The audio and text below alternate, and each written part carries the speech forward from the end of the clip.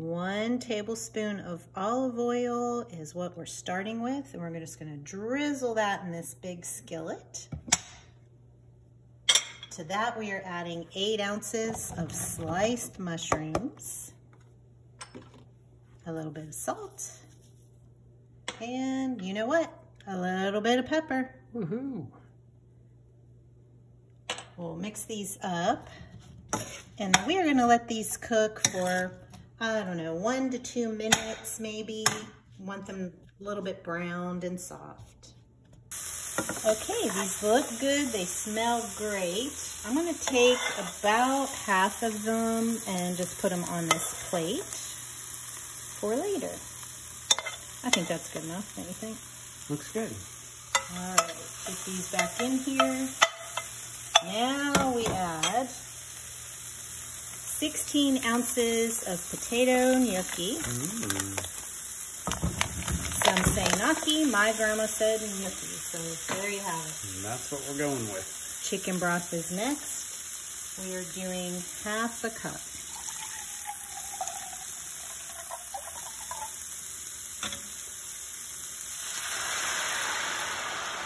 There we go. Next is heavy whipping cream, and we want a good cup. Hopefully I have enough in here. Oop, I do. A good cup. A good cup, as opposed to a bad one. That's right.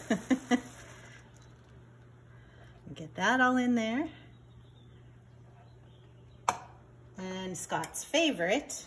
Yes. We are doing 4 teaspoons. My goodness. I know. That's gonna have some serious flavor. That's what you like. Mm-hmm. Let's see.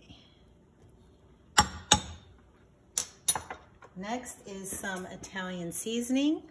We are doing half a teaspoon. Looks like I need to buy more. Even more flavor. Mm-hmm. That smells so good. I wish y'all could smell that. Mm. Next is some paprika, also half a teaspoon. We're gonna do a little more than that. Really? We are. Don't tell. I just did. I guess I did, didn't I? And then a little more salt. We'll stir this all up.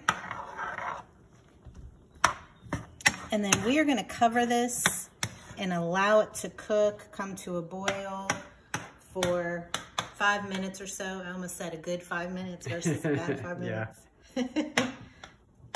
And then we'll add more. Okay, now we're going to add some fresh spinach. Sounds wonderful. It does. I'll do a little more because it will cook down. Okay. We'll stir it in, and then we're just gonna let this cook until the spinach is wilted.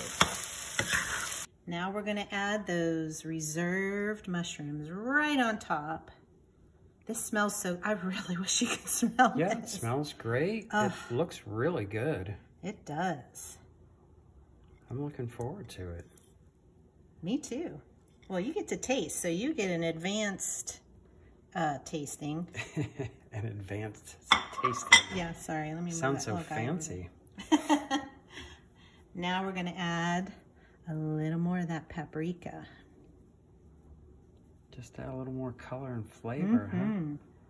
Look at that. That looks great. It does. Oh my goodness. I love it. Well, good, because you're going to be tasting here in a second. All right. As soon as it cools off. Sounds great. Okay, there it is. It looks amazing. I'm excited for dinner. Smells amazing too. Yeah, it's early in the morning when we made this. We're not ready to eat it for dinner yet. But like Karen said, I get to taste it, which is probably the best part of the day, right? Cheater.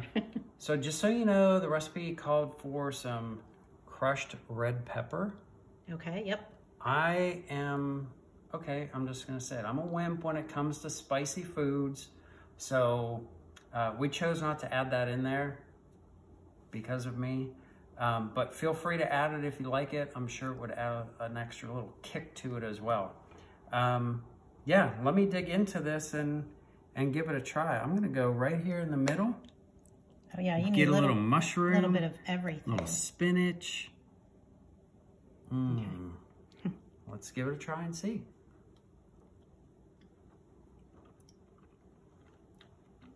Oh, yes. Oh, okay. Is it a keeper? Definitely a keeper. Ooh. I had actually, we were on vacation last week. Yeah.